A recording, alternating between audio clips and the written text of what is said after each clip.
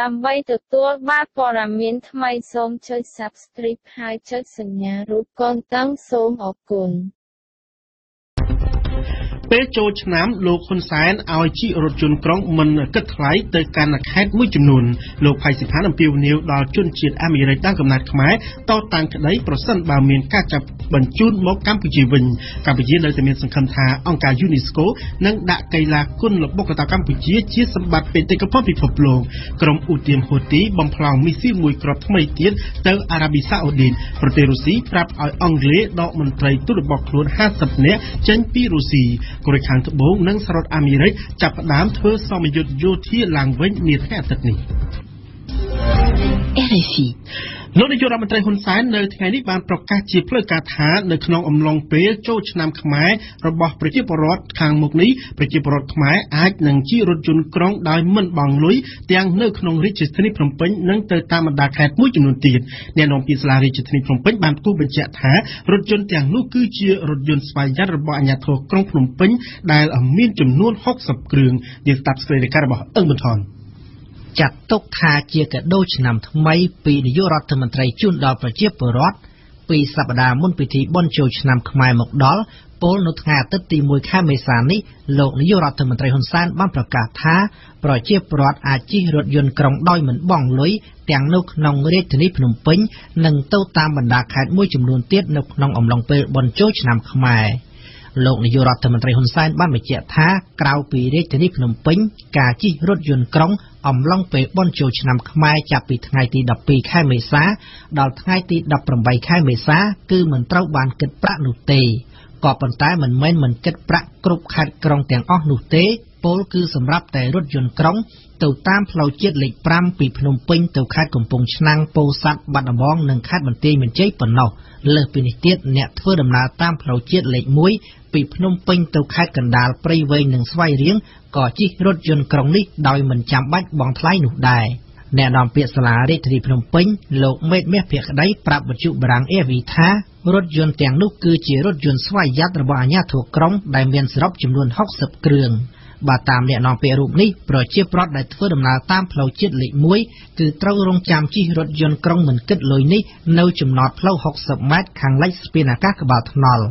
ចំណែកអ្នកធ្វើដំណើរតាមផ្លូវជាតិលេខ5គឺត្រូវរងចាំនៅលើទីលានប្រជាធិបតេយ្យថ្មីម្ដុំឃ្លាំងសាំងសុគីមិចលោកមេតមាសភក្តីក៏បានបញ្ជាក់បន្ថែមថាការជិះរថយន្តក្រុងនៅក្នុងក្រុងភ្នំពេញរយៈពេល3ថ្ងៃនៃពិធីបុណ្យចូលឆ្នាំខ្មែរគឺនៅតែរក្សាដដែលបើទោះបីជារថយន្តក្រុងចំនួន60គ្រឿងត្រូវបានចែករំលែកឲ្យដឹកប្រជាពលរដ្ឋទៅតាមផ្លូវជាតិលេខ5និងផ្លូវជាតិលេខ1ដោយមិនគិតថ្លៃក៏ដោយលោកសនជ័យនាយកប្រតិបត្តិសម្ព័ន្ធគណនេយ្យភាពសង្គមយល់ឃើញថាការបញ្ចេញរថយន្តក្រុងដឹកប្រជាពលរដ្ឋទៅតាមបណ្ដាខេត្តមួយចំនួននេះគឺអាចជួយទប់ស្កាត់បានមួយចំណែកកុំឲ្យរថយន្តឈ្នួលរបស់ក្រុមហ៊ុនឯកជនដំឡើងថ្លៃពីអ្នកធ្វើដំណើរទៅចូលរួមបុណ្យចូលឆ្នាំខ្មែរនៅឯស្រុកកំណើតប៉ុន្តែលោកវិភាគថានេះក៏ជានយោបាយមួយរបស់លោកនាយករដ្ឋមន្ត្រីហ៊ុនសែននៅក្នុងការទាក់ទាញសញ្ញាឆ្នោតពីគណៈកម្មការរោងចក្រនិងមន្ត្រីរាជការផងដែរគណៈការបោះឆ្នោតកាន់តែខិតជិតមកដល់សូមបញ្ជាក់ដែរថានេះគឺជាលើកទី1ហើយដែលរដ្ឋាភិបាលកម្ពុជាបញ្ចេញរថយន្តក្រុងដឹកប្រជាពលរដ្ឋទៅតាមបណ្ដាខេត្តមួយចំនួនដោយមិនគិតលុយក្នុងអំឡុងពេលបុណ្យចូលឆ្នាំខ្មែរដែលប្រជាពលរដ្ឋខ្មែរភាគច្រើនតែងតែវិលទៅស្រុកកំណើតវិញនោះសូមបញ្ជាក់ថាលោកនាយករដ្ឋមន្ត្រីហ៊ុនសែនទើបតែបានដឹកនាំគណៈប្រតិភូជាន់ខ្ពស់រដ្ឋាភិបាលកម្ពុជាវិលត្រឡប់មកដល់ប្រទេសកម្ពុជាវិញកាលពីយប់មិញនេះបន្ទាប់ពីលោកបានអញ្ជើញទៅចូលរួមកិច្ចប្រជុំមហាអនុតំបន់មេគង្គលើកទី6នៅឯទីក្រុងហាណូយប្រទេសវៀតណាមនៅប្រទេសវៀតណាមលោកនាយករដ្ឋមន្ត្រីបានចូលរួមកិច្ចប្រជុំសំខាន់ចំនួន2គឺកិច្ចប្រជុំកំពូលមហាអនុតំបន់មេគង្គលើកទី6និងកិច្ចប្រជុំកំពូល CLV កម្ពុជាឡាវវៀតណាមលើកទី10កិច្ចប្រជុំកំពូលមហាអនុតំបន់មេគង្គដែលមានមេដឹកនាំមកពីប្រទេសចំនួន6ចូលរួមសូមជម្រាបជូនថានៅថ្ងៃទី1ខែមេសានេះលោកនាយករដ្ឋមន្ត្រីហ៊ុនសែនក៏បានជួបសំណេះសំណាលជាមួយនឹងលោកគ្រូអ្នកគ្រូប្រមាណជា 3000 នាក់នៅឯមជ្ឈមណ្ឌលកោះពេជ្រផងដែរបន្ទាប់ពីលោកបានវិលត្រឡប់មកដល់ប្រទេសកម្ពុជាវិញកាលពីយប់មិញនេះ ตัวรัฐไม้ปีนี้ได้จอบตัวปีบอดอุกฤษในสหรัฐอเมริกาแต่บานตัวการเลือกแหล่งตัวปีอภิบาลในรัฐแคลิฟอร์เนียโลกภัยสิพันธ์เนี่ยนองเปียติสในการคณะรัฐมนตรีบานองปิวนิวดาวตัวรัฐไม้ได้รู้ในอเมริกาตรารบมีชีวิตต่อต่างกันได้ในจุดมุกตุลาการอเมริกาประสันบารัฐภิบาลอเมริกากรงจับบรรจุปุกเกอเอาหมกการปฏิกัมพูชีเวนยืดสลับสเกลกันแบบเองกำหงมาปีนี้ได้ตัวบานการเลือกแหล่งตัวนี้ตระบานสมัติกัจสหรัฐอเมริกาจับคลุ้นการปีชนปีปอนปีหนึ่งปีปอนปรามปีบอดอุกฤษหนึ่งอำเภอหังสาขนมครูซาหนึ่งการจึงโดยกรึงยินทลายประวัติบารางอันตรายเจียดในทั้งงานตัดนี้ลูกภัยสิพันเนี่ยนอมเปียตีสเดกาคณะรัฐมนตรีบานเลือกหลังท้าการเลือกแหล่งตัวดอปรัฐไม้จำนวนปีเนี่ยนี่ทั่วล้างโดยซาแต่ปูเก๋บานต่อต่างกระไดชนะเนยจมปูมกตลาการอเมริกบาตามลูกภัยสิพันตลาการอเมริกจะเนี่ยเจงมกประช่างหนึ่งบอดบัญชีระบอบประเทศนี้ทับได้ได้ทั่วไอปะปอนดอสุดใสเพียบระบอบประเชียปรัดโดยในหายประเชียปรัดขมายเพียคล้วนได้เตอบัญจุนมากัมพูชีปูเกมีสิทธิ์ในขนมกาสวายเราไกกาเปียปีตลาการอเมริกในปีใดปูเกชนะก็ได้รัฐพิบาลอเมริกมันมีสิทธิ์บรรจุนปูเกมาประเทศกำนัดลอยนี่บาตามลูกไผ่สิพานจะน่าก็ได้การจัดไล่อภิบาลรัฐแคลิฟอร์เนียบ้านบรรจัดหาเนี่ยได้เตอเลือกแหล่งตัวนี้บ้านบรรจบการตัวตัวระบอบปูเกตั้งปีจ้านชนามกันลงบอกหอยหนึ่งทางการเลือกแหล่งตัวนี้มันแม้นเจแต่ฟูลังเตคือหลักงาปูเกสะซ้ำหนึ่งตัวบานการเลือกแหล่งตัวหนูได้ตัวเจียจะน่าก็ได้การเลือกแหล่งตัวนี้มันอาจบรรจบดำเนินการในแต่วิธีในการบรรจุนปรักไม้อย่างปีรูปตลอดมาประเทศกัมพูชีวิญญาเตปนใต้วิไอลบเจ้าการประดันติโตได้เจียนแลได้เจียนแลนี้ได้เจียนแลในการนิรเตคลุดบานนี่บาตามการสิงพิซาบาซาปอดเมียนไอพี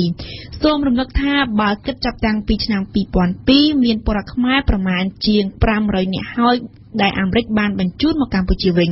การปีจงชนำปีปอนดับประเมินนี้ใจกรอมสหป้อนสหรัฐอเมริกบานพระบันเดงจึงจิตขมายจิตมือเลยเนี่ยเจงปีสหรัฐอเมริกเพียมใจกรอมสหป้อนอเมริกโยธาจนจิตอเมริกดามกำนัดขมายแต่งนุกัวแต่มีสัตต่อต่างก็ได้ในจุดปมกตลาการประช่างนังกนโยบายบอลลูกโดนาตรัมจิมุนสันมุนนังตระบานบันเดงเจงปีเพียกีกัมพูชีวิ่งกันลงมอกรัฐบิบาลกรองพนมเป้งบ้านบางห้างจุ่มห้อมมันตัวยกจนจิตอเมริกตามกำนัดขมายและบ้านโปรปรดบอดอุกฤษหมกรุ่นในกัมพูชีวิ่งเตโดยสำอ้างหรือฮัดพอมนุสทวาจิกาชลายตอบรัฐบิบาลอเมริกบ้านบังเกาะตัดถักกาดากรมมนตรีการตุกัมพูชีมันเอาจวนตักใดอเมริกขณะรัฐบิบาลกัมพูชีก็มันเนื้อสกิมได้คือบ้านพระไกสหปฏิบัติการรกรอาทิตย์ที่เห็นอเมริกในบ้านสลับในกัมพูชีขนมสมัยสังเกต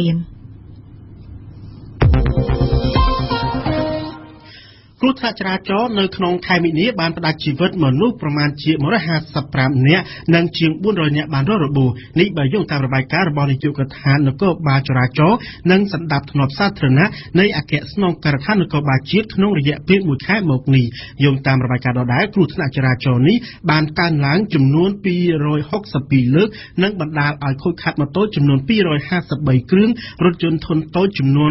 130 เครื่องรถยนต์ทนทมจำนวน60 ปีเครื่องนังเยียนจำนิบเส้นจำนวน38 เครื่องรวมจังเนี่ยดำน้ำประมาณเจียมาไพ่ปรามเนี่ยหอยมูลหายได้บรรดาเอาเมียนครูธนาจราจรจ้าจึงเก๋คือบรรดาหมกปีละเมื่อนังละเบื้อนหอยริจิทีคงเป็นบานการเมียนครูธนาจราจรจ้าจึงเก๋ปูคือเมียนจำนวน38 เลยกัมพูชีในแต่มีสังคมท้าองค์การยูเนสโกนังด่าไกลากุนหลบกตากัมพูชีที่สมัติเปเตกับพันพิภพโลกนี้บัตามการบัญชีพิโลวัดจำร้านอนุประเทศที่มุ้ยในสหปอนไกลากุนหลบกตากัมพูชีนังจีอาเกลิคาธิการคณะกรรมการเชียดโอลิมปิกกัมพูชีสมเด็จทานในฉนามนี้องค์การยูเนสโกบ้านบากันจอบไอกษาสมจอบบัญชีที่สมัติเปเตกับพันพิภพโลกระบบไกลากุนหลบกตากัมพูชีดำใบวิดำไล่คราวปีกัมพูชีบ้านบรรจุไอกษานี้เติร์ตังปีฉนามปีป้อนรับประมวยมองโลกบานเลือกลางทางกัมพูชีในแต่เมียสังคมท้าองค์การยูเนสโกนังดักไกลากุนระบบกตากัมพูชีเชี่ยสมบัติเปเตกับพรพิภพโลกได้ซาแต่ไอกษาในกัมพูชีบานดักตื้อเมียนและคณะฉบับหลัวโลกวัดจำรานมาส่งออกก้นจะปวดสำนวนนี้ได้ยืงตั้งออกเนี่ยกระปงแต่รองจ้ำเจียบใส่คือกรมครูซา ในអ្នកជំនាញកីឡាគុនល្បុក្កតោគឺសហព័ន្ធកីឡាគុនល្បុក្កតោនិងសិស្សគុនទាំងអស់កំពុងតែរងចាំនិងកំពុងតែអន្តរសារចង់ដឹងចង់ឮអំពីការដំណើរការវិវត្តនៃការចុះបញ្ជីបេតិកភណ្ឌអរូបីនៃមនុស្សជាតិរបស់អង្គការ UNESCO របស់គុនល្បុក្កតោរបស់យើងដែលយើងបានបញ្ជូនបែបបទសំណុំឯកសារទាំងអស់ហ្នឹងទៅតាំងពីឆ្នាំ2016អញ្ចឹងយើងដើមចុងឆ្នាំ2011ដើមឆ្នាំ2017អញ្ចឹងហើយគឺដោយសារតែមានការក្នុងមួយប្រទេសគេឲ្យដាក់ចូលបញ្ជីបេតិកភណ្ឌអរូបីមនុស្សជាតិហ្នឹងតែមួយប្រភេទអញ្ចឹងនៅឆ្នាំមុនហ្នឹងគេដាក់ល្ខោនខោលសិនអញ្ចឹងគេទុកយើងមកដល់ឆ្នាំនេះបានយកល្បុក្កតោហ្នឹងបើកបញ្ជីដំបូងហ្នឹងអញ្ចឹងនៅខែមីនានេះគេចាប់ផ្ដើមបើកបញ្ជីពិនិត្យមើលនៅរាល់លក្ខខណ្ឌទាំងអស់របស់បេតិកភណ្ឌអរូបីមនុស្សជាតិហ្នឹងតើយើងបំពេញលក្ខខណ្ឌគ្រប់ឬអត់យើងសូមងាកមកជជែកពីព័ត៌មានអន្តរជាតិវិញដោយផ្ដើមចេញពីការវាយប្រហារពីក្រុមអ៊ូទាមហ៊ូទីទៅលើប្រទេសអារ៉ាប៊ីសាអូឌីនតាមការប្រកាសឲ្យដឹងពីអ្នកនាំពាក្យកងទ័ពអារ៉ាប៊ីសាអូឌីនបានបញ្ជាក់ថាកាលពីព្រឹកថ្ងៃសៅរ៍ទី31ខែមិនិនាម្សិលមិញនេះក្រុមអ៊ូទាមហ៊ូទីនៅភាគខាងជើងនៃប្រទេសយេម៉ែនបានបាញ់ផ្លោងមីស៊ីលមួយគ្រាប់ថ្មីមួយទៀតឆ្លងចូលទៅក្នុងទឹកដីអារ៉ាប៊ីសាអូឌីនភាគខាងត្បូងក្រុមហ៊ូទីយេម៉ែនគឺជាដែលអារ៉ាប៊ីសាអូឌីនបានចាត់ទុកថាគឺជាកូនកំបិតរបស់អ៊ីរ៉ង់នេះហាក់បានបន្ថែមការវាយប្រហារទៅលើប្រទេសអារ៉ាប៊ីសាអូឌីនកាន់តែខ្លាំងជាស្ដែងកាលពីសប្តាហ៍មុនក្នុងយប់ថ្ងៃទី25ឆ្លងចូលថ្ងៃទី26ខែមីនាក្រុមហ៊ូទីបានបាញ់មីស៊ីលដល់ទៅ7គ្រាប់ឯណោះចូលទៅក្នុងទឹកដីអារ៉ាប៊ីសាអូឌីនយើងស្ដាប់សេចក្តីរាយការណ៍របស់ម៉ោងពិសីលោកមេបញ្ជាការអាល់ម៉ាលីគីអ្នកនាំពាក្យកងទ័ពសម្ព័ន្ធមិត្តអារ៉ាប់បានបញ្ជាក់ថាមីស៊ីលមួយគ្រាប់ត្រូវបានកងទ័ពអារ៉ាប៊ីសាអូឌីនស្ទាក់បាននៅវេលាម៉ោង 10:16 នាទីព្រឹកថ្ងៃសៅរ៍ទី31មិនិនាប្រពន្ធដដែលអះអាងថាយ៉ាងហោចណាស់មានបរិសុទ្ធជនជាតិឥណ្ឌាម្នាក់បានរងរបួសដោយសារគ្រាប់មីស៊ីលនេះចំណែកទីភ្នាក់ងារព័ត៌មានផ្លូវការរបស់អារ៉ាប៊ីសាអូឌីនបានចុះផ្សាយថាក្រុមហ៊ូទីបានបាញ់គ្រាប់មីស៊ីលយ៉ាងងងឹតងងុលសម្ដៅទៅតំបន់ក្រុងណាច្រានដោយមិនគិតខ្វល់ថាធ្លាក់ត្រូវផ្ទះប្រជាជនស្លូតត្រង់ឬយ៉ាងណានោះទេដោយឡែកទីភ្នាក់ងារព័ត៌មានសាបារបស់ក្រុមហ៊ូទីបានប្រកាសដែរថាក្រុមហ៊ូទីពិតជាបានបាញ់មីស៊ីលមួយគ្រាប់សម្ដៅកំទេចបន្ទាយកងសេនាជាតិរបស់អារ៉ាប៊ីសាអូឌីននៅក្នុងទីក្រុងណាច្រានពិតមែនគូបញ្ជាក់ថាកាលពីថ្ងៃប្រហ័សទី29មិនិនាក្រុមហ៊ូទីក៏បានបាញ់គ្រាប់មីស៊ីលមួយគ្រាប់សម្ដៅទៅក្រុងយ៉ាហ្សានដើម្បីកំទេចទីតាំងស្តុកប្រេងកាតមួយដ៏ធំដោយឡែកកាលពីសប្តាហ៍មុននៅយប់ថ្ងៃទី25ឆ្លងថ្ងៃទី26មិនិនាក្រុមហ៊ូទីបានបាញ់មីស៊ីលចំនួន7គ្រាប់ផ្ទុនគ្នាដោយក្នុងនោះមាន3គ្រាប់បានហោះទៅរដ្ឋធានីរីយ៉ាតប្រទេសអារ៉ាប៊ីសាអូឌីនកងទ័ពអារ៉ាប៊ីសាអូឌីនបានប្រកាសថាខ្លួនបានប្រើប្រព័ន្ធខែមីស៊ីលដែលបានទិញមកពីសហរដ្ឋអាមេរិកដើម្បីកំទេចគ្រាប់មីស៊ីលទាំងនោះមុននឹងធ្លាក់ទៅដល់ដីគូក៏សម្គាល់ដែរថាការបាញ់មីស៊ីលផ្ទុនគ្នាជាច្រើនគ្រាប់នារយៈពេលប្រមាណថ្ងៃចុងក្រោយនេះគឺក្រុមអ៊ូទាមហ៊ូទីចង់រំលឹកខួប3ឆ្នាំដែលកងទ័ពអារ៉ាប៊ីសាអូឌីនបានដឹកនាំក្រុមសម្ព័ន្ធមិត្តអារ៉ាប់ទៅទម្លាក់គ្រាប់បែកនៅប្រទេសយេម៉ែនអារ៉ាប៊ីសាអូឌីនបានចោទអ៊ីរ៉ង់ថាគឺជាអ្នកប្រគល់បច្ចេកវិទ្យានិងគ្រាប់មីស៊ីលទាំងនោះទៅឲ្យក្រុមហ៊ូទីការចោទប្រកាន់ដែលអ៊ីរ៉ង់តែងតែប្រកែកជានិច្ចតែយ៉ាងណាបើយោងតាមរបាយការណ៍ស៊ើបអង្កេតរបស់អ្នកជំនាញនៅអង្គការសហប្រជាជាតិបានឲ្យដឹងថាគ្រាប់មីស៊ីលដែលក្រុមហ៊ូទីបានប្រើគឺមានលក្ខណៈស្រដៀងនឹងគ្រាប់មីស៊ីលរបស់អ៊ីរ៉ង់ខ្លាំងណាស់សង្គ្រាមនៅយេម៉ែនបានអូសបន្លាយ4ឆ្នាំមកហើយការខូចខាតនិងការបាត់បង់ជីវិតមនុស្សមានកាន់តែធ្ងន់ធ្ងរជាពិសេសនៅក្រៅពេលដែលអារ៉ាប៊ីសាអូឌីនបានធ្វើអន្តរាគមន៍ទម្លាក់គ្រាប់បែកគិតមកត្រឹមពេលនេះមានមនុស្សស្លាប់ប្រមាណជា 10000 នាក់និងរបួសប្រមាណជា 53000 នាក់ក្រៅពីខ្វះស្បៀងអាហារនិងទំនិញប្រើប្រាស់គ្រប់មុខប្រជាជនយេម៉ែនកំពុងប្រឈមមុខនឹងបញ្ហាសុខភាពយ៉ាងធ្ងន់ធ្ងរបន្ទាប់ពីមានការឆ្លងរាតត្បាតនៅជំងឺអាសន្នរោគការព្យាយាមរកច្រកចរចាសន្តិភាពតែងតែរលាយខ្លាចជាផេះជាច្រើនលើកច្រើនសារអង្គការសហប្រជាជាតិទើបតែបានតែងតាំងលោក Martin Griffith ឲ្យធ្វើជាអ្នកសម្របសម្រួលកិច្ចការចរចានេះដោយឡែកបើតាមប្រភពពីមន្ត្រីទូតនិងមន្ត្រីយេម៉ែនខ្លះដែលបានថ្លែងប្រាប់ទីភ្នាក់ងារព័ត៌មាន Reuters បានឲ្យដឹងថាក្រុមហ៊ូទីបានបញ្ជូនក្រុមតំណាងរបស់ខ្លួនឲ្យតាក់ទងចរចាជាមួយនឹងអារ៉ាប៊ីសាអូឌីនដោយមានប្រទេសអូម៉ង់ជាអាជ្ញាកណ្ដាលអស់រយៈពេល2ខែមកហើយតែជាការចរចាដោយគ្មានតំណាងរបស់រដ្ឋាភិបាលយេម៉ែនដែលបច្ចុប្បន្នកំពុងភៀសខ្លួននៅអារ៉ាប៊ីសាអូឌីននោះទេ នៅឧបទ្វីបកូរ៉េប្រទេសកូរ៉េខាងត្បូងនិងសហរដ្ឋអាមេរិកបានចាប់ផ្ដើមធ្វើសមយុទ្ធយោធានឹងគ្នាឡើងវិញនាថ្ងៃអាទិត្យនេះបន្ទាប់ពីបានពន្យាពេលមួយខែដោយសារតែប្រទេសកូរ៉េខាងត្បូងជាប់ធ្វើជាម្ចាស់ផ្ទះរៀបចំការប្រកួតកីឡាអូឡ িম্প ិករដូវរងាកាលពីខែមុនអ្នកនាំពាក្យមន្ត្រីប៉ងតាកូនថាសមយុទ្ធយោធានេះនឹងមានការចូលរួមពីយោធាអាមេរិកជាង 20,000 នាក់ខណៈដែលយោធាកូរ៉េខាងត្បូងមានជាង 30,000 នាក់ដែលរួមបញ្ចូលទាំងលំហាត់នៅលើដីលើអាកាសនិងលើទឹកផងសមយុទ្ធយោធានេះគឺធ្វើឡើងនៅមុនជំនួបកំពូលរវាងមេដឹកនាំកូរ៉េខាងជើងនិងកូរ៉េខាងត្បូងដែលគ្រោងនឹងជួបគ្នាជាលើកដំបូងនារយៈពេល10ឆ្នាំចុងក្រោយដែលគ្រោងនឹងធ្វើឡើងនាថ្ងៃទី27ខែមេសាខាងមុខនេះ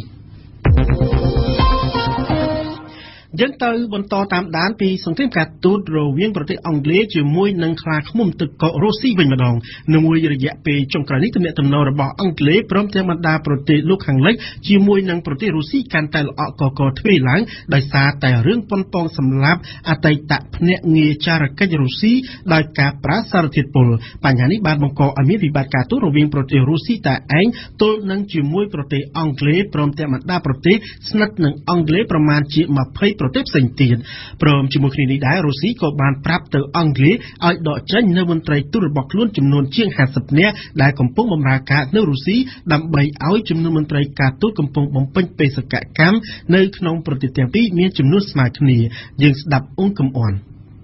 អង់គ្លេសនិងក្រុមបណ្ដាប្រទេសលោកខាងលិចបានបណ្ដេញមន្ត្រីទូតរុស្ស៊ីប្រមាណជា150នាក់ឲ្យចេញពីប្រទេសរបស់ពួកគេចំណែកឯរុស្ស៊ីវិញក៏បានបណ្ដេញមន្ត្រីទូតអង់គ្លេសនិងបណ្ដាប្រទេសសម្ព័ន្ធមិត្តចេញពីប្រទេសរបស់ខ្លួនផងដែរមិនត្រឹមតែប៉ុណ្ណោះនៅថ្ងៃសៅរ៍ទី31មីនារុស្ស៊ីបានប្រាប់ឲ្យអង់គ្លេសកាត់បន្ថយមន្ត្រីទូតរបស់ខ្លួនប្រមាណជាង50នាក់ទៀតដែលកំពុងបម្រើការនៅក្នុងប្រទេសរុស្ស៊ីដើម្បីឲ្យចំនួនមន្ត្រីទូតដែលកំពុងបម្រើការនៅក្នុងប្រទេសទាំងពីរមានចំនួនស្មើគ្នាបន្ថែមលើនេះរុស្ស៊ីកាន់តែឆេះដុំនៅពេលដែលចក្រភពអង់គ្លេសធ្វើការត្រួតពិនិត្យលើយន្តហោះដែលហោះចេញពីទីក្រុងមូស្គូមកកាន់អង់គ្លេសនាថ្ងៃទី31ខែមីនាអង់គ្លេសអះអាងថាការត្រួតពិនិត្យធ្វើឡើងគឺដើម្បីការពារប្រទេសរបស់ខ្លួនពីបទឧក្រិដ្ឋកម្មណាមួយដែលគេរៀបចំធ្វើឡើងដោយសារការប្រើសារធាតុពុលរុស្ស៊ីបានចាត់ទុកទង្វើរបស់អង់គ្លេសថាគឺជាការបញ្ឆេះចំនួនការទូតដែលមានស្រាប់ឲ្យកាន់តែអាក្រក់ទ្វេឡើងសូមជម្រាបជូនថាលោក Krispal អតីតចារកិច្ចរុស្ស៊ីបានមករស់នៅក្នុងប្រទេសអង់គ្លេសតាមរយៈការដោះដូរចារកម្មរវាងប្រទេសអង់គ្លេសនិងរុស្ស៊ីលោកនិងកូនស្រីបានស្នាក់នៅក្នុងមន្ទីរពេទ្យចាប់តាំងពីថ្ងៃទី4ខែមីនាបន្ទាប់ពីត្រូវថ្នាំពុលនៅភាគខាងលិចនៃទីក្រុងសាបឺបៀនៃប្រទេសអង់គ្លេសបន្ទាប់មកនាយករដ្ឋមន្ត្រីអង់គ្លេសគឺលោកស្រី Theresa May និងសម្ព័ន្ធមិត្តលោកខាងលិចបានទម្លាក់ការទទួលខុសត្រូវទាំងស្រុងទៅលើប្រទេសរុស្ស៊ីក៏ប៉ុន្តែទីក្រុងមូស្គូបានបដិសេធម្ដងហើយម្ដងទៀតថាខ្លួនមិនបាននៅពីក្រោយការប៉ុនប៉ងសម្លាប់នោះទេបច្ចុប្បន្ននេះអង្គការហាមឃាត់អាវុធគីមីកំពុងតែធ្វើការផ្ទៀងផ្ទាត់ទៅលើលទ្ធផលដែលរកឃើញដោយអាជ្ញាធរអង់គ្លេសដែលថាសារធាតុពុលដែលគេប្រើនោះពិតជាមានប្រភពពីប្រទេសរុស្ស៊ីពិតឬក៏យ៉ាងណានៅសហរដ្ឋអាមេរិកបានរាំងខ្ទប់មិនឲ្យក្រុមប្រឹក្សាសន្តិសុខអង្គការសហប្រជាជាតិចេញសេចក្តីថ្លែងការណ៍ថ្កោលទោសអំពើហិង្សារវាងប្រជាជនប៉ាឡេស្ទីននិងទាហានអ៊ីស្រាអែលនៅតំបន់កាហ្សានោះទេជាសេចក្តីថ្លែងការណ៍ដែលក្រុមប្រឹក្សាសន្តិសុខអង្គការសហប្រជាជាតិបានទាមទារឲ្យបើកការស៊ើបអង្កេតជាតិបន្ទាន់ទៅលើអំពើហិង្សានៅតាមបន្ទាត់ព្រំដែននៅតំបន់កាហ្សាដែលបណ្ដាលឲ្យបាតុករប៉ាឡេស្ទីន16នាក់ស្លាប់និងជាង 1,400 នាក់បានរងរបួសកាលពីថ្ងៃសុក្រសេចក្តីថ្លែងការណ៍នោះត្រូវបានលើកឡើងដោយប្រទេសកុយវ៉េតដែលតំណាងឲ្យក្រុមប្រទេសអារ៉ាប់ដោយបានសម្ដែងការព្រួយបារម្ភយ៉ាងខ្លាំងចំពោះស្ថានភាពនៅតំបន់ព្រំដែនរវាងប្រទេសអ៊ីស្រាអែលនិងប៉ាឡេស្ទីនយើងមកបញ្ចប់ព័ត៌មានអន្តរជាតិនៅបូរីវ៉ាទីកង់តាមទំនៀមទម្លាប់សម្ដេចប៉ាប្រមុខសង្ឃកាតូលិកបានធ្វើពិធីសូត្រធម៌ដើម្បីអបអរថ្ងៃបុណ្យប៉ាក្នុងប្រពៃណីសាសនាកាតូលិកកាលពីល្ងាចថ្ងៃសុក្រទី30មីនាឆ្លៀតក្នុងឱកាសនោះសម្ដេចប៉ាបានថ្លែងថាព្រះអង្គមានសេចក្តីសោកសង្រេងនិងអាម៉ាស់យ៉ាងខ្លាំងចំពោះអ្វីដែលកំពុងតែកើតមានឡើងនៅក្នុងពិភពលោកយើងសប្តាហ៍ថ្ងៃនេះសម្ដេចសង្ឃរូបនេះបានបន្ថែមថាពិភពលោកយើងសប្តាហ៍ថ្ងៃកំពុងតែកសាងនៅអំពើបាបបន្សល់ទុកនៅភាពបែកបាក់ការស្អប់ខ្ពើមគ្នារួមទាំងសង្គ្រាមផ្ទុយពីការសាងកុសលនិងអំពើធ្វើជាគំរូល្អដោយឲ្យដល់អ្នកជំនាន់ក្រោយនោះតែមនុស្សលោកបែរជាសាងតែអំពើបាបនិងអំពើអាត្មានិយមគ្មានមេត្តាដល់មនុស្សផងគ្នាទៅវិញ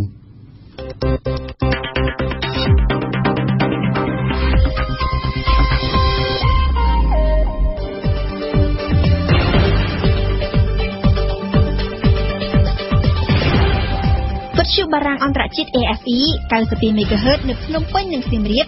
94.5 MHz នៅបាត់ដំបងកំពង់ចាមនិងក្រុងព្រះសីហនុលោកអ្នកស្ដាប់ជាទីមេត្រីលោកនាងកំពុងស្ដាប់កម្មវិធីព័ត៌មានរយៈពេល1ម៉ោងរបស់វិទ្យុបារាំងអន្តរជាតិ RFI សម្រាប់រសៀលខែអាទិត្យនេះជាបន្តទៅទៀតនេះលោកនាងនឹងបានស្ដាប់កម្មវិធីផ្សាយរបស់យើងជាបន្តដែលក្នុងនោះរួមមានដំបូងគឺជានីតិបច្ចុប្បន្នភាពពិភពលោកក្នុងសប្តាហ៍នេះគឺជាការសរុបព្រឹត្តិការណ៍អន្តរជាតិសំខាន់ៗរៀបចំជូនដោយស៊ូសុកភេរីបន្ទាប់មកគឺជានីតិព្រឹត្តិការណ៍កម្ពុជាប្រចាំថ្ងៃរៀបចំជូនដោយអេងកំហុងនៅថ្ងៃនេះនឹងចោទជាសំណួរអំពីតើមធ្យោបាយធ្វើដំណើរតាមផ្លូវទឹកនិងរួមចំណែកបានកម្រិតណាក្នុងការកាត់បន្ថយការកកស្ទះចរាចរណ៍នៅទីក្រុងភ្នំពេញនិងនៅចុងក្រោយគឺជានីតិប្រវត្តិសាស្ត្រពិភពលោករបស់សេនីណាស្ដីអំពីលោក George Locke បច្ចុប្បន្នភាពពិភពលោកក្នុងសប្តាហ៍នេះតើនៅទូទាំងពិភពលោកក្នុងសប្តាហ៍នេះមានព្រឹត្តិការណ៍សំខាន់អ្វីខ្លះកើតឡើងសូមអញ្ជើញលោកនាងស្ដាប់ការសង្ខេបឡើងវិញដែលរៀបចំជូនដោយស៊ូសុភីរីបច្ចុប្បន្នភាពពិភពលោកក្នុងសប្តាហ៍នេះនៅតែបន្តចាប់អារម្មណ៍រឿងរុស្ស៊ីកាលពីថ្ងៃច័ន្ទទី26មីនាមានប្រទេសសហភាពអឺរ៉ុបយ៉ាងហោចណាស់14ប្រទេសបានសម្រេចបណ្ដេញមន្ត្រីការទូតរុស្ស៊ីចេញពីប្រទេសគេរៀងៗខ្លួនដើម្បីជាការដាក់ទោសទៅលើសកម្មភាពរបស់រុស្ស៊ីគួរជម្រាបជូនថាកាលពីថ្ងៃទី4ខែមីនាអតីតគិញសម្ងាត់របស់អង់គ្លេសព្រមទាំងកូនស្រីផងត្រូវបានគេប៉ុនប៉ងធ្វើឃាតដោយប្រើសារធាតុពុលនៅលើទឹកដីអង់គ្លេសរដ្ឋាភិបាលអង់គ្លេសក៏ដូចជាសហភាពអឺរ៉ុបបានចោទប្រកាន់ដោយចំហថារដ្ឋាភិបាលរុស្ស៊ីដែលមានលោកប្រធានាធិបតីពូទីនជាមេដឹកនាំគឺជាអ្នកបញ្ជាឲ្យធ្វើអំពើនេះសូមស្ដាប់ព័ត៌មានរបស់មុំពិសីដែលវិទ្យុយើងបានចាក់ផ្សាយកាលពីថ្ងៃអង្គារអង់គ្លេសដែលជាប្រទេសសាមីព្រោះរឿងរ៉ាវនេះបានកើតឡើងនៅលើទឹកដីខ្លួននោះបានសម្រេចការពិសប្តាហ៍មុនដែលបានបណ្ដេញមន្ត្រីការទូតរុស្ស៊ីចំនួន23នាក់ចេញពីទឹកដីខ្លួនបន្ទាប់មកទៀតសហភាពអឺរ៉ុបបានសម្រេចនៅក្នុងជំនួបកំពូលរបស់ខ្លួនថាត្រូវរួមគ្នាថ្កោលទោសរុស្ស៊ីព្រោះរឿងរ៉ាវនេះគេជឿជាក់ថាគឺជាស្នាដៃបង្គាប់បញ្ជាដោយរដ្ឋាភិបាលលោកពូទីនកាលពីថ្ងៃច័ន្ទទី26មីនាការសម្រេចបានប្រកាសចេញជាបន្តបន្ទាប់ដែលជារួមមានប្រទេសសមាជិកសហភាពអឺរ៉ុបចំនួន14ប្រទេសបានសម្រេចបណ្ដេញមន្ត្រីទូតរុស្ស៊ីក្នុងនោះមានជាអាតបារាំងនិងអាល្លឺម៉ង់បានសម្រេចបណ្ដេញចេញចំនួន4នាក់ដោយទុកពេលឲ្យចាក់ចេញក្នុងពេលមួយសប្តាហ៍ក្រៅពីនេះមានអ៊ីតាលីដាណឺម៉ាកលីទុយអានីប៉ូឡូញក៏បានរួមគ្នា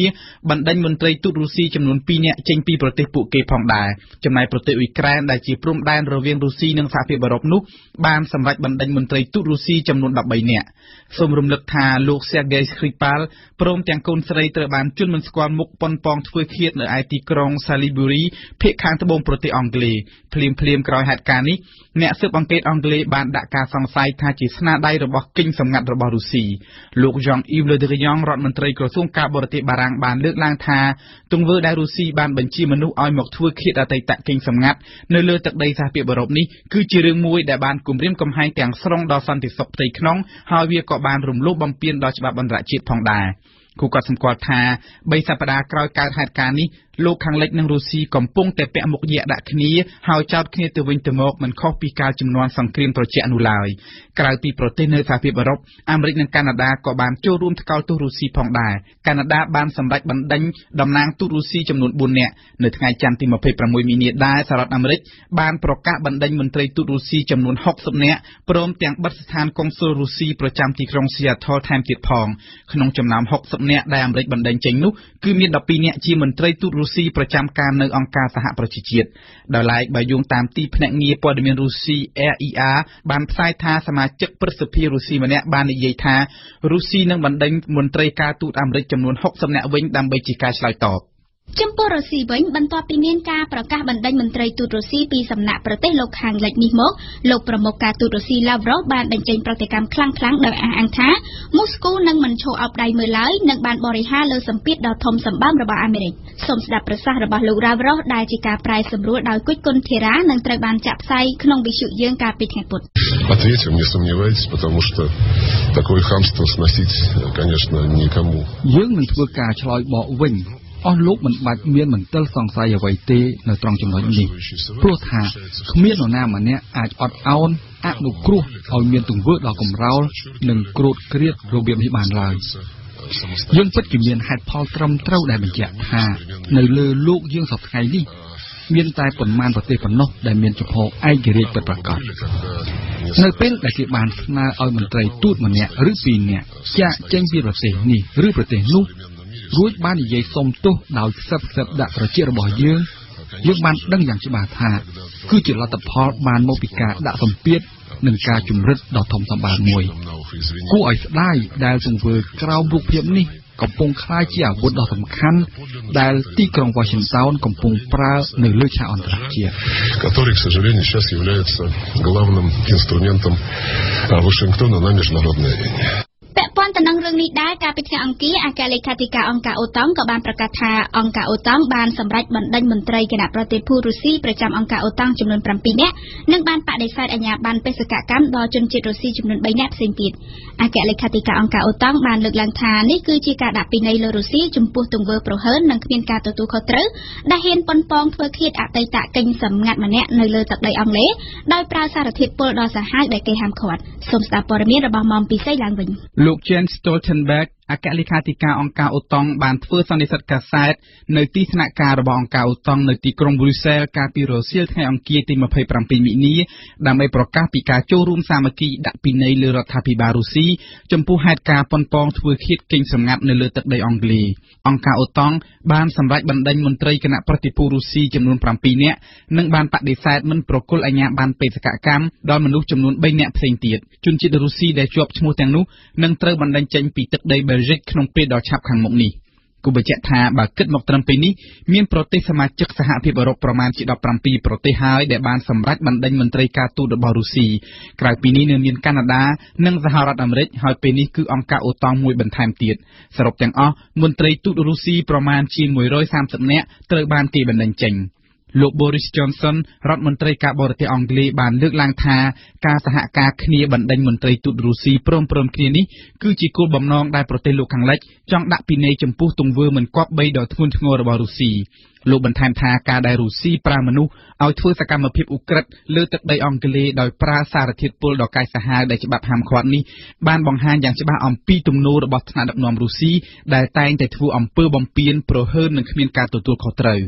យ៉ាងណាក៏ដោយភាគីរុស្ស៊ីបានប្រកែកថាខ្លួនមិនមែនជាអ្នកបញ្ជាឲ្យមានការប៉ុនប៉ងសម្លាប់លោក Sergei Skripal ដោយប្រើសារធាតុពុលនោះទេ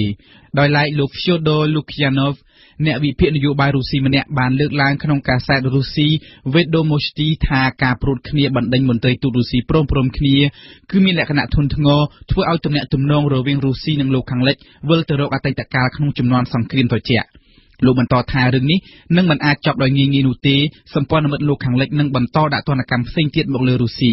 ចំណែកកាសែតរុស្ស៊ីឈ្មោះ Izvestia យល់ថាទណ្ឌកម្មពិន័យរបស់សម្ព័ន្ធមិត្តលោកខាងលិចដែលកំពុងតែគៀបមកលើរុស្ស៊ីនេះគឺគ្មានអ្វីផ្សេងក្រៅតែពីការចេញពីចិត្តស្អប់រុស្ស៊ីដល់ឆ្អឹងនោះទេលោកអ្នកនាងកំពុងស្ដាប់ការសង្ខេបបច្ចុប្បន្នភាពពិភពលោកប្រចាំសប្តាហ៍ RFI យើងងាកមកចាប់អារម្មណ៍ពីរឿងរ៉ាវអាស៊ីកាលពីថ្ងៃពុធទី28មិនិនាកាសែតផ្លូវការចិនស៊ីនហួរនិងកាសែតផ្លូវការកូរ៉េខាងជើង KCNA បានបញ្ជាក់ជាផ្លូវការពីទស្សនកិច្ចរបស់ប្រមុខដឹកនាំកូរ៉េខាងជើងលោកគីមចុងអ៊ុននៅចិននិងថាលោកគីមចុងអ៊ុនបានជួបសន្ទនាជាមួយលោកប្រធានាធិបតីចិនស៊ីជីនពីងនៅវិមានប្រជាជនក្នុងក្រុងប៉េកាំងបន្ទាប់មកអិសរាជជនកម្ពុជាទាំងពីរក៏បានស្រស់ស្រូបអាហារពេលល្ងាចរួមគ្នាដោយមានវត្តមានភរិយារៀងៗខ្លួនផងដែរទស្សនកិច្ចរបស់លោកគីមចុងអ៊ុននៅចិនបានផ្ដើមពីថ្ងៃអាទិត្យទី25ដល់ថ្ងៃពុធទី28ខែមិនិនា RFI កាលពីថ្ងៃប្រហ័សទី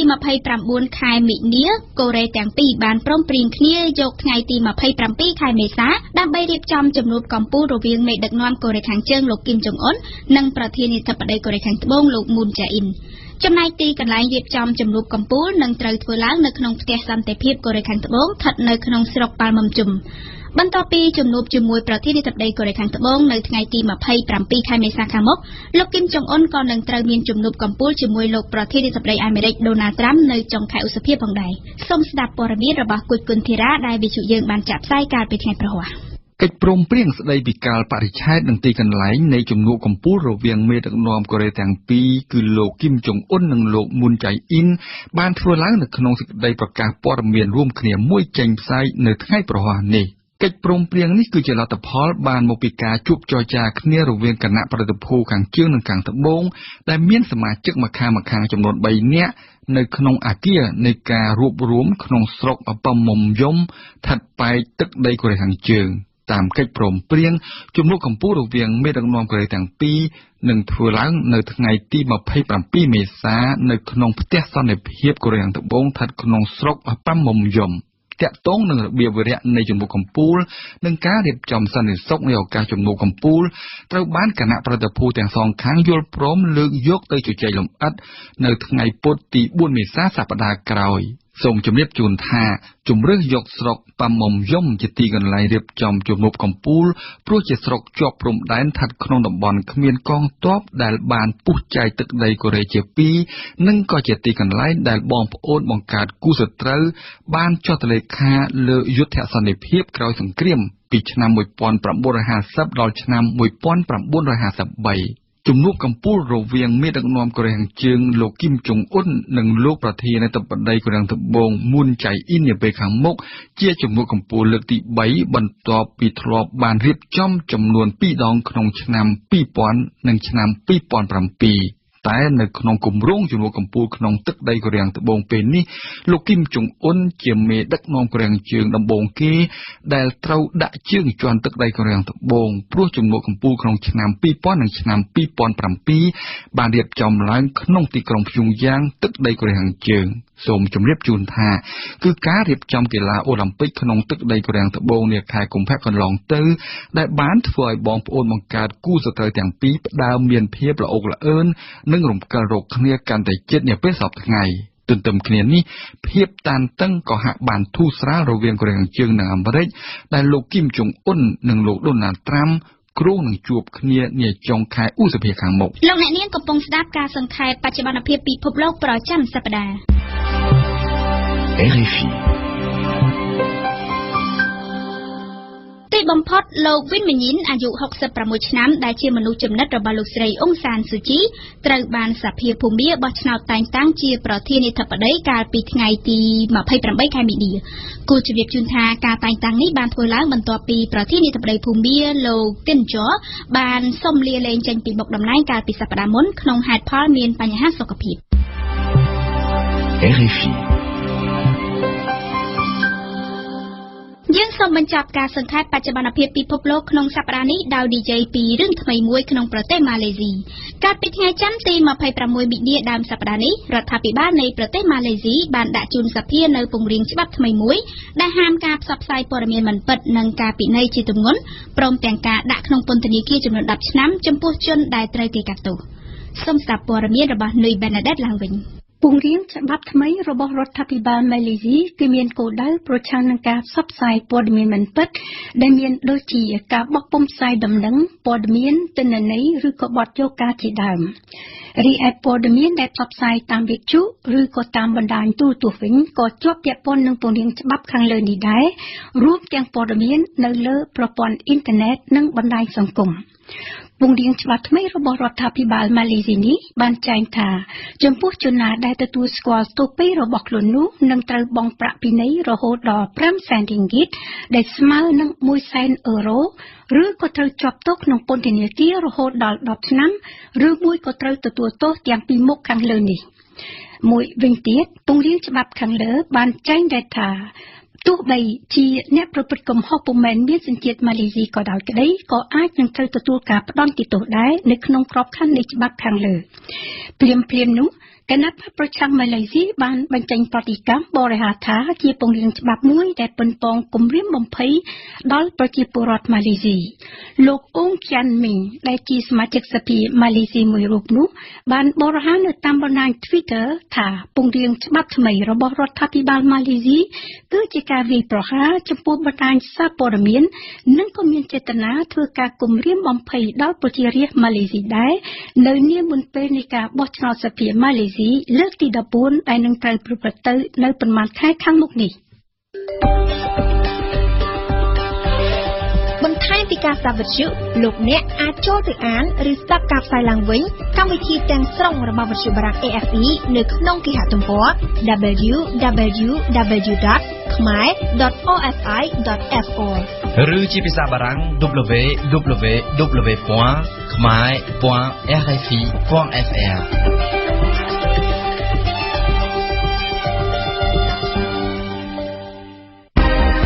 ព្រឹត្តិការណ៍កម្ពុជាប្រចាំថ្ងៃតាមគម្រោងនៅថ្ងៃទី6ខែមេសាខាងមុខនេះក្រសួងសាធារណការនិងដឹកជញ្ជូននឹងដាក់ឲ្យដំណើរការជាលើកដំបូងនៅមធ្យោបាយធ្វើដំណើរតាមទូកពីព្រៃភ្នៅទៅកាន់ក្រុងតាខ្មៅដើម្បីដោះស្រាយលើបញ្ហានៃការកកស្ទះចរាចរណ៍នៅក្នុងទីក្រុងភ្នំពេញដូច្នេះតាមមធ្យោបាយធ្វើដំណើរថ្មីនេះបានរួមចំណែកកម្រិតណាក្នុងការកាត់បន្ថយការកកស្ទះចរាចរណ៍នៅក្នុងទីក្រុងភ្នំពេញយើងស្ដាប់ស្រីរាយការណ៍របស់អេងកំហុងលោកសុនចន្ទថលរដ្ឋមន្ត្រីក្រសួងសាធារណការនិងដឹកជញ្ជូនថ្ងៃ6ខែ4មានទូកធ្វើដំណើរតាមផ្លូវទឹកពីព្រៃភ្នៅទៅតាខ្មៅឥឡូវចាប់ផ្ដើមអាច2ទៅ3គ្រឿងដោយសារយើងទិញកណូត2គ្រឿងណាហើយកណូតនោះអ្នកផលិតនោះបានសន្យាថាមួយគ្រឿងមកដល់ក្អមសម្លនៅថ្ងៃ30ណាអានោះមួយគ្រឿងថ្មីយើងទិញពីគេផលិត2គ្រឿងប៉ុន្តែគេថាសន្យាមួយគ្រឿងគឺបានហើយឲ្យចប់យកមកឲ្យយើងទៅថ្ងៃ30ណា31ប៉ុន្តែយើងខ្លាចតែគេធ្វើយឺតទៀតអញ្ចឹងយើងក៏ជួលកណូត2គ្រឿងបោះ Royal ដែលគេធ្វើដំណើរពីមុនទៅភ្នំពេញទៅសៀមរាបណាបានជួល2គ្រឿងហ្នឹងបានលាបថ្នាំដូរពូកឲ្យឡើងស្អាតហើយក្នុងករណីមួយគ្រឿងមកដល់ក៏មាន2គ្រឿងដែរប៉ុន្តែមួយគ្រឿងទៀតខែ4ដាច់ខែ4អាចមកដល់អញ្ចឹងយើងជារួមយើងបានមានទាំងអស់4គ្រឿងប៉ុន្តែមួយគ្រឿងថ្មីមកដល់យើងដំណើរការ3គ្រឿងណាប៉ុន្តែក្រោយមក4អាចបានថែមទៀតបើសិនណាមានអ្នកជិះមានច្រើនដែរបើមានអាជីពពិបាកដែរចំណែកសង្គមស៊ីវិលលើកឡើងថាជារឿងល្អដែលកម្ពុជាមានមធ្យោបាយធ្វើដំណើរតាមផ្លូវទឹកប៉ុន្តែគេត្រូវចាំមើលពីចំណាប់អារម្មណ៍របស់ពលរដ្ឋសិនលោកគង់រតនៈអនុប្រធានវិទ្យាស្ថានសុវត្ថិភាពចរាចរណ៍បាទខ្ញុំគិតថាវាបានរួមចំណែកមកផ្នែកដែរពីព្រោះអីប្រជាជនជាច្រើនហ្នឹងគាត់ធ្វើដំណើរដែលយើងគិតថាពីតែខ្មៅមកដល់ខាងចិត្តតែនៅហ្នឹងគេច្រើនគឺគាត់មកធ្វើការចូលក្នុងក្រុងភ្នំពេញប៉ុន្តែអ្វីដែលខ្ញុំបារម្ភហ្នឹងគឺវាអត់ទាន់បាននៅក្នុងរយៈពេលភ្លាមទេប៉ុន្តែអានេះគឺយើងសម្លឹងទៅលើគោលដៅវែងណាពីព្រោះអីមកទល់ពេលនេះមធ្យោបាយធ្វើដំណើរនៅក្នុងក្រុងភ្នំពេញយើងហ្នឹងជាពិសេសគឺមធ្យោបាយសាធារណៈដូចជាឡានក្រុងឬអីហ្នឹងអត់ទាន់បានពេញគ្រប់គេហៅតាមតម្រូវការឡើយនេះគឺយើងមានតាមផ្លូវធំអញ្ចឹងទីតាំងដែលពួកគាត់នឹងទៅធ្វើការនោះអាចនៅក្នុងទីតាំងដែលគេលៀបដែលគាត់ត្រូវការចំណាយប្រាក់បន្ថែមទៅលើមធ្យោបាយដូចជាម៉ូតូឌុបឬក៏រថយន្តតាក់ស៊ីអីបន្ថែមទៀតអញ្ចឹងខ្ញុំគិតថាពួកគាត់អាចនឹងពិចារណាក្នុងការជ្រើសប៉ុន្តែបើសិនជាតម្លៃដែលគាត់ថាគាត់ចុះពីកប៉ាល់ទឹកនឹងមកឡើងទៅគោកហើយគាត់ធ្វើដំណើរពីចំណុចផែហ្នឹងទៅដល់ទីតាំងធ្វើការគាត់ហ្នឹងបើសិនជាចំណាយបើគាត់ទៀតជាងចំណាយដែលគាត់ធ្វើដំណើរតាមផ្ទាល់ខ្ញុំគិតថាហ្នឹងគឺពួកគាត់នឹងជ្រើសរើសយកធ្វើដំណើរតាមទឹកនឹងឯងដោយសារវាអត់ស្ទះហើយមួយទៀតអាចសំស្កាយពេលវេលាគាត់បានច្រើនលោកង៉ែតជូអ្នកជំនាញផ្នែកសេដ្ឋកិច្ចដែលរាល់ថ្ងៃលោកប្រើប្រាស់មធ្យោបាយធ្វើដំណើរដោយកង់ប្រហែលជាបានមកផ្នែកដែរមើលទៅបាទប៉ុន្តែគាត់ថាខ្ញុំក៏មិនទាន់ប្រកាស 100%ដែរដោយសារជាជនខ្មែរយើងក៏មិនទាន់មានការទម្លាប់ក្នុងការធ្វើដំណើរតាមផ្លូវទឹកណាហើយទៅធ្វើការមិនដឹងថាយ៉ាងម៉េចដែរពីព្រៃភ្នៅទៅខ្មៅហ្នឹងមិនដឹងមានប្រមាណ%មានអីយ៉ាងម៉េចអញ្ចឹងហើយធម្មតាគាត់ដល់ពីកំពង់កន្លែងដមួយកំពង់ច្រឡំមួយទៅកន្លែងមួយទៀតហ្នឹងតើបានផ្សារភ្ជាប់ទៅតំបន់សំខាន់ដែលគាត់ត្រូវឈ្មោះទៅគោលដៅទៅធ្វើការឬក៏ប្រកបរបរអាជីវកម្មអីអត់ចឹងណាអាហ្នឹងគឺនៅតែជាសំណួរនៅឡើយសម្រាប់ខ្ញុំលោកសុនជ័យប្រធានអង្គការសម្ព័ន្ធគណនេយ្យភាពសង្គមនៅពេលដែលគេនិយាយអំពីការធ្វើដំណើរនៅក្នុងទីក្រុងអ្វីដែលគេនឹកឃើញមុនគេគឺការចំណាយសម្រាប់ការធ្វើដំណើរឥឡូវនេះបើអ្នកប្រើរថយន្តការចំណាយមានទំហំធំមានការកើនឡើងដោយសារតែការកកស្ទះចរាចរណ៍ហើយបើសិនជាយើងមិនជិះម៉ូតូខ្លួនឯងទេយើងជិះយានជំនិះដូចជាម៉ូតូឌុបដូចជារមាក់កង់3ឬក៏រមាក់ទេសចរអីផ្សេងហ្នឹងហាក់មានតម្លៃមួយដែលគេថាថ្លៃដោយសារតែផ្លូវខ្លះมันមានរថយន្តក្រុងណាបាទអញ្ចឹង ការធ្វើដំណើរខ្ញុំឃើញថាមានតម្លៃដូចជារថយន្តក្រុងហ្នឹងគឺមានតម្លៃមួយដែលគួរឲ្យចាប់អារម្មណ៍ដែរតម្លៃថោកក៏ប៉ុន្តែសំណួរមួយសួរថាតើនៅពេលដែលចុះពីឡានក្រុងតើអ្នកដំណើរគាត់ត្រូវប្រើមធ្យោបាយអ្វីបន្តតើក្នុងតម្លៃប៉ុន្មានបន្ថែមទៀតអញ្ចឹងការធ្វើដំណើរផ្លូវទឹកនេះជាជម្រើសមួយសម្រាប់ការបញ្ជាការកកស្ទះចរាចរណ៍ក៏ដូចជាអាចចូលរួមចំណែកនៅក្នុងការកាត់បន្ថយការចំណាយរបស់អ្នកធ្វើដំណើរដែរក៏ប៉ុន្តែគេសួរថាតើក្រោយពីថាមុននឹងទៅដល់បានជីកទូកហ្នឹងហើយនឹងឡើងពីទូកហ្នឹងមកថាតើមកជួបការចំណាយបន្តទៀតហ្នឹងថាតើវាជាតម្លៃមួយដែលថ្លៃដែរឬទេហើយមាននយោបាយអ្វីដើម្បីបញ្ជូនអ្នកធ្វើដំណើរពីកំពង់ដល់ទៅកាន់កន្លែងដែលពួកគេធ្វើការនេះគឺជាចំណុចមួយដែលយើងចង់ឃើញថាឲ្យមានការរៀបចំឲ្យមានលក្ខណៈសុក្រិតឬក៏មានលក្ខណៈជាក់លាក់ដែរដើម្បីទាក់ទាញការធ្វើដំណើរតាមទូកនេះបើមិនដូច្នោះទេខ្ញុំយល់ថាការរៀបចំទូកនេះក៏គ្រាន់តែជាអ្វីមួយដែលជាការផ្ដល់នៅជំរើសទេក៏ប៉ុន្តែប្រសិទ្ធភាពរបស់វាក៏នឹងអាចជួបផ្ទះនៅបញ្ហាដែរបើមិនជាមកជួបអាចផ្សេងទៀតសម្រាប់បញ្ជូនអ្នកដំណើរពីកន្លែងដែលពួកគេទៅចុះនៅកំពង់ដរហើយនឹងឡើងពីកំពង់ដរនឹងមកវិញទៅកាន់កន្លែងធ្វើការជុំវិញការលើកឡើងនេះលោកសុនចន្ទថលរដ្ឋមន្ត្រីក្រសួងសាធារណការនិងដឹកជញ្ជូនឆ្លើយតបជោគជ័យស៊ីសោះបងប្អូនប្រជាប្រដ្ឋយើងថាបងប្អូនយើងទៅជីឲ្យស្រួលហើយវាប្រើពេលវេលាតិចហើយសុវត្ថិភាពល្អបងប្អូនជីផ្លូវទឹកហើយបាទតែតម្លៃសមរម្យហើយលឿនជាងមុនខ្ញុំបញ្ជាដែរផ្លូវទឹកណាវាពិបាកកណូតនឹងកប៉ាល់ហ្នឹងមានម៉ាស៊ីនត្រជាក់ទៀតអង្គុយឡើងស្រួលចាំ20ប្រមទៀតបាទហ្នឹងខ្ញុំថាស៊ីសំបងប្អូនពីប្រទេសយើងប៉ុន្តែយើងត្រូវផ្សព្វផ្សាយខិតខំផ្សព្វផ្សាយឲ្យគាត់យល់ណាឲ្យគាត់ជិះឲ្យដឹងថាអាចធ្វើដំណើរតាមផ្លូវទឹកបានហើយជាពិសេសសុវត្ថិភាពរបស់គាត់ណាសុវត្ថិភាពទាំងកណូតយើងត្រូវមានត្រឹមត្រូវមានពងសុវត្ថិភាពឲ្យពងសុវត្ថិភាពត្រឹមត្រូវក្នុងករណីមិនមានគ្រោះថ្នាក់អីលក្ខណៈនេះអញ្ចឹងយើងគិតគូរអស់ហើយប៉ុន្តែតែយើងមុនចូលឆ្នាំយើងធ្វើបាន5កន្លែងសិន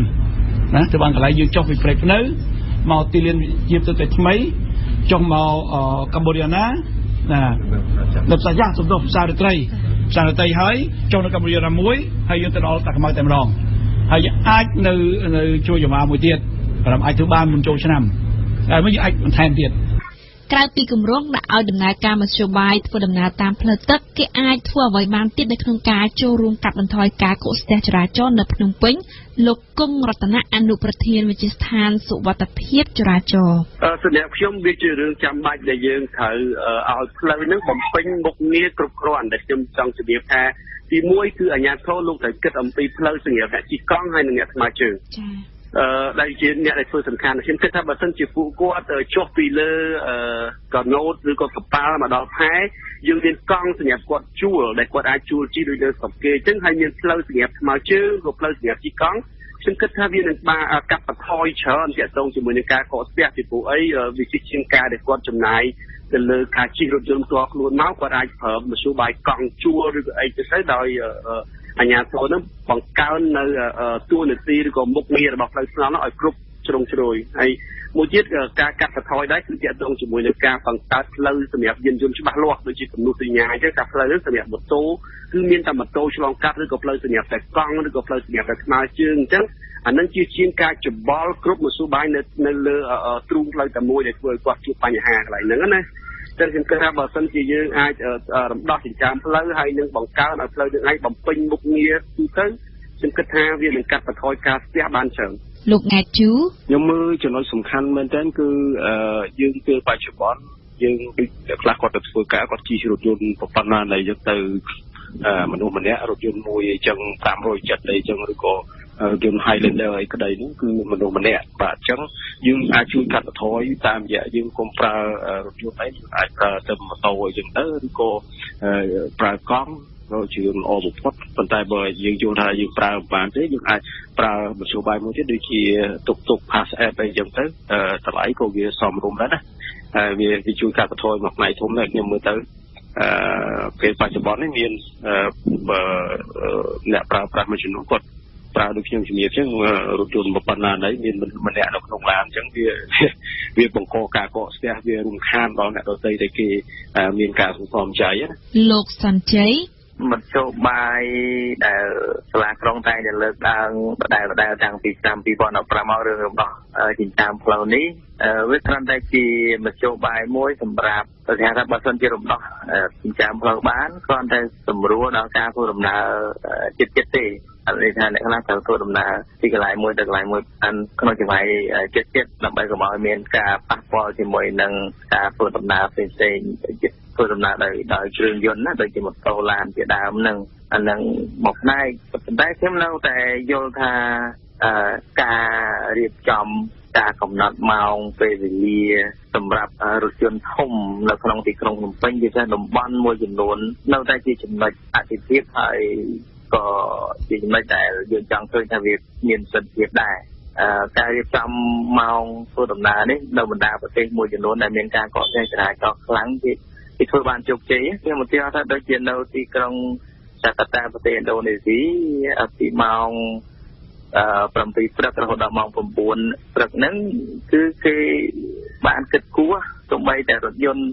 ខ្ញុំថាឲ្យរថយន្តធុនធ្ងន់ដឹកដីដឹកអីរថយន្តសំដៅទោះបីតែរថយន្តដែលបើកដោយមនុស្សម្នាក់បើកបរដោយមនុស្សម្នាក់ហ្នឹងក៏គេមិនឲ្យការបើកបរហ្នឹងទៅកាន់ផ្លូវសំខាន់មួយចំនួនដែរអញ្ចឹងបើថាបើរថយន្តហ្នឹងមានអ្នកជិះរហូតដល់ទៅ3នាក់ទៅអាចបើកចូលផ្លូវធំហ្នឹងបានអញ្ចឹងបើម្នាក់ឯងទេគេថាកុំបើកទៅនាំអានេះខាតផ្លូវគេទេព្រោះផ្លូវហ្នឹងគេទុកសម្រាប់រថយន្តដែលជិះមនុស្សច្រើនតែប៉ុន្តែនៅស្រុកយើងឃើញថាមនុស្សម្នាក់ប្រើរថយន្តធំមួយជាពិសេសដោយរថយន្តដំណើរប្រភេទធម្មតាអីជាដើមហ្នឹងទៅចតនៅមុខហាងកាទៀវស្ទះគេស្ទះឯកតែនៅរឿងកាទៀវមួយចានណាអញ្ចឹងអានេះគុណតម្លៃនៃមនុស្សដែលត្រូវប្រើប្រាស់យានយន្តដើម្បីជាការរួមចំណែកដល់ការកាត់បន្ថយការកកស្ទះចរាចរណ៍នៅទីក្រុងគឺជាតែមួយហើយក្នុងនោះដែរយើងនៅភ្នំពេញយើងមានឧបសគ្គរឿងរថយន្តធុនធ្ងន់ដឹកដីហ្នឹងក៏ជាប្រភពនៃការកកស្ទះដែរនេះជាអ្វីដែលខ្ញុំបានឃើញជារៀងរាល់ថ្ងៃនៅភ្នំពេញអញ្ចឹងការដោះស្រាយគឺនៅក្នុងហេតុផលមួយនេះដែលសំខាន់លោកសុនចន្ទថលរដ្ឋមន្ត្រីក្រសួងសាធារណការនិងដឹកជញ្ជូនតាមការសិក្សារបស់ចៅកាលពីមុនមកគេបានសិក្សាហើយបើបងប្អូនប្រុសយើងដែលប្រើផ្លូវខ្នល់របស់យើងនេះគ្រប់ច្បាប់ផ្លូវខ្នល់គ្រប់ច្បាប់ចរាចរណ៍នឹងអាចកាត់បន្ថយការកកស្ទះបាន15ទៅ20%កន្លែងគេមិនឲ្យបត់ឆ្វេងយើងទៅបត់ឆ្វេងគេកុំឲ្យបត់មកជុំយើងបត់មកវិញអាហ្នឹងគឺកកស្ទះចរាចរណ៍កន្លែងគេមិនឲ្យហាមចតយើងចតយកកន្លែងផ្លូវទៅកន្លែងលក់ធ្វើអាជីវកម្មអានេះហើយជួយមានការកកស្ទះតែណាបើតាមគេសិក្សាថាដកហ្នឹងចេញ20%ព្រាមកាត់បន្ថយព្រាមការកកស្ទះចរាចរណ៍នៅភ្នំពេញបានក្លាយជាបញ្ហាចោទដោះស្រាយមិនទាន់បានទាំងស្រុងនៅឡើយទេ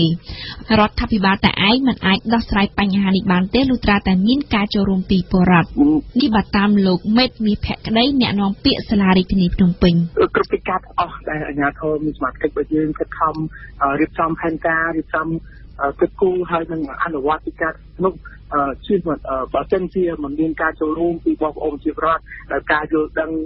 ផ្ទាល់ហើយនឹងចូលរួមទាំងអស់គ្នាជាមួយអាជ្ញាធរទេរកកិច្ចការទាំងអស់ប្រជាពិបាកឲ្យសម្រេចបានជោគជ័យល្អប្រសើរណាស់អញ្ចឹងគឺប្រចាំមកវិញថាមិនថាតែកិច្ចការអីផ្សេង